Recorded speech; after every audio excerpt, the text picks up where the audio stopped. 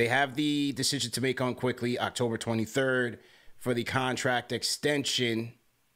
What do you think happens there? You think they get it done, or does Quickley roll into the summer as a restricted free agent? Well, I hope they can get something done because I think Quickly's so valuable. You know, I mean, he proved it last year how valuable he is, so you start with that. But I'm going to take it from a business standpoint, right? Because there's from the team side, you hope because you love the way he fits, you love that.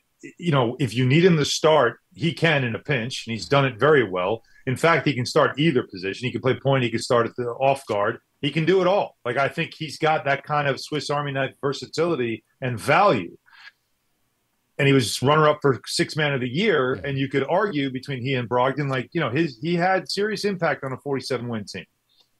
Now, let me go from the other side. And I always do this when I was a writer. I used to do the same thing. You talk to the team and you get their side of it, then you go to the agent and you get his side of it because you got to understand both perspectives. So I want fans to understand the business side. If you're Immanuel Quickley, do you bet on yourself this year? Do you think to yourself, okay, everybody's throwing out the $80 million number, right? And, because Peyton Pritchard was taken 26th, one after Quick. Mm-hmm. Peyton Pritchard signed for $30 million, right? Over 3 years, I think. And then you're seeing other contracts. Yeah, you see Devin Vassell, $137 million. He was taken a lot higher, of course. He was a lottery pick, but same draft. And so you're looking, all right, that's 27 a year. So there's 10, and then there's 27 a year. Where does he fall? Does he fall in the middle, or does he fall closer to Vassell? And if you're his agents, are you saying to yourself, this team has Jalen Brunson.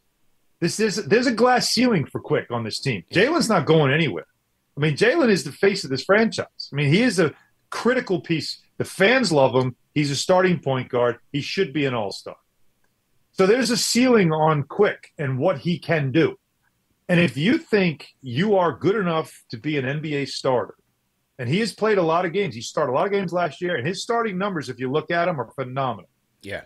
If I'm an agent, I'm kind of thinking restricted free agency might not be a bad thing because the worst thing that'll happen is the Knicks will match another team's offer, and you'll still get the money you want. Now, you won't get the role that maybe you think he can grow into, which is a starting point guard, not as long as Jalen Brunson's here. Mm-hmm. But at least you got the money and you're still where you love to be. Tibbs loves him. The fan base loves him. Like, it's the worst thing that can happen is you get money you think you're worth on the open market, and you get to be in a place you love that loves you. The other thing that can happen is the Knicks could say, well, we've got Brunson already at a discount. Eventually going to have to pay him what a real starting point guard gets of his caliber. And I don't know if I want to invest more than 20 a year on my backup point guard. So you might have to say whatever another team might come in and offer sheet, you might say that goes beyond what we're willing to pay. Now, I'd be surprised. The Knicks are normally a franchise that does not blush when it comes to paying a player what he's worth.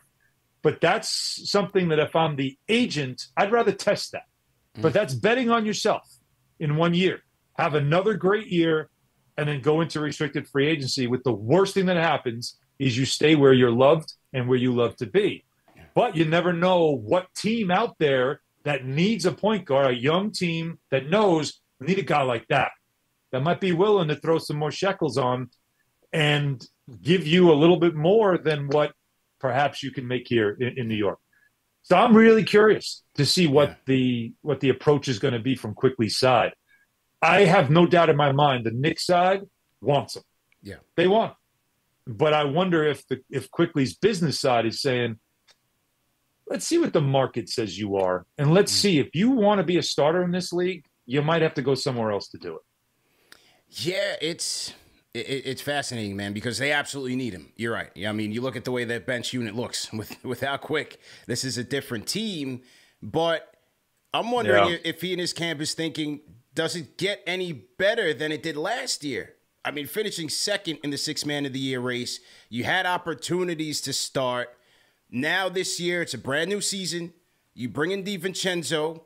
Who's to say Grimes doesn't take another step up where you're Mr. Fourth Quarter role, and we know Tibbs has trusted him. That's his go-to guy. probably the most well-rounded of the three younger players between he, RJ, right? Trust him. He trusts him. But now you have DiVincenzo in here, so the rotation gets a little muddy. I wonder if Quick's camp is saying, you know, does it get any better than it did last year?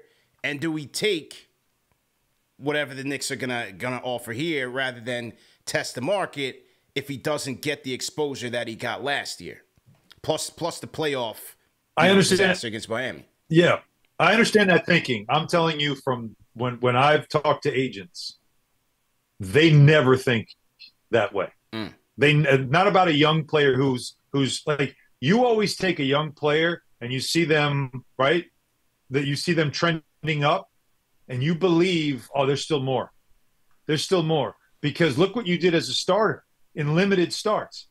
What if you went to this team and started with those guys and you had the ball in your hands and you were more the focal point? You're like, just look what you could do when you're the focal point. Look what you can do, right? Like, so you always believe your client has another step, another level in them. It's only when the player gets to a certain point where they, like later in the career, where it's like kind of, you know what they are, then you start realize this is your slot. You're going to be in this slot. We're just going to make sure we keep getting you your money where you're slotted. That's what an agent thinks. But when you're coming off a rookie deal for a player that gets better every year, and last year was his best year so far, an agent always believes you're ready to take another step. And why, again, I got this mindset is based on conversations that I've had with agents and how they play things. And this is not, I'm not very quick these agents. I mean, like all agents. This is how they think. But also looking at this Knicks team, the prevailing belief around sports media, NBA media, is that this is a team that's going to. Remember, last year the Knicks were picked to be a play-in team. Yeah. Now they're like, this is a 45 to 50 win team. This is a team that definitely top 5 in the East. You know, could push in the top 4. Well, if they're going to do all that, that means Quickley's probably going to have a big role in it. Once again, already looked at because of last year's voting as one of the best 6 men in the league. So if you already have that reputation, the Knicks have a good bench. They've got good depth, led by Immanuel Quickley. Those are important phrases that you have attached to your player. And now the team's expected to be better or you know, like they were last year, take that step. They're going to be a good team, very competitive team, be on national TV a lot this season. As an agent, you're looking at that like, this is a great opportunity for us. You're going to be worth so much. There's going to be teams watching that are going to say, I want that guy on my team. And that's when you'll see what kind of offer sheets come in. And as I said, the play is the worst thing that happens is he stays where he's loved and will be.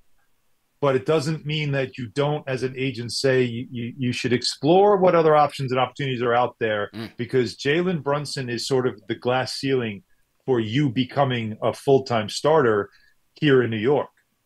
We'll see. I could be totally wrong, and he could say, I don't care about all that. I love it here in New York. The Knicks say, we love you. How much do you think you're worth? Boom, sign on the dotted line. 5 o'clock on Monday. This is a moot point, right? Could be. And I hope so because I love the kid. But I'm just talking about it from a business perspective, just something for everybody to think about as this plays out, not to get too rattled by it, to understand that's the thinking. It's not, oh, he didn't sign. Oh, they don't want him. They couldn't sign him. Or he doesn't want to be here. He wouldn't sign. No, it ain't like that. This is a business decision because of Brunson's presence. And it's like a glass ceiling for Quickley. Sure. Everywhere else, he could have a starting opportunity. But we all know here, this is Jalen's role. It's Jalen's position.